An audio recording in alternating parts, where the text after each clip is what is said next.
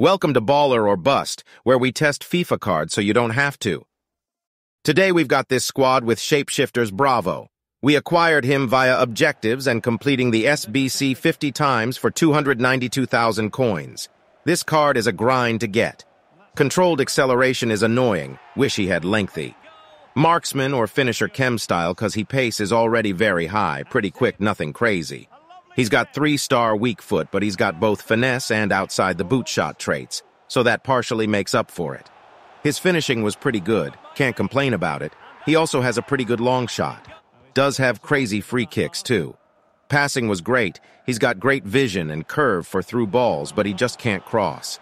U7 by code ZAID 6% off. The way this card plays is he's more passive, less forward runs, and more dropping into pockets, so good passing helps there. Dribbling. Well, he's got insane dribbling stats, but average body type, so left stick dribbling is decent. 5-star skills is smooth. Physicality, he's got low aggression, which is annoying. Feels passive in that retrospect, too.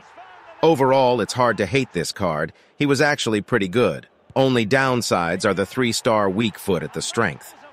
This guy is a grind to get. The grind probably not worth it at this stage, overpriced in that respect.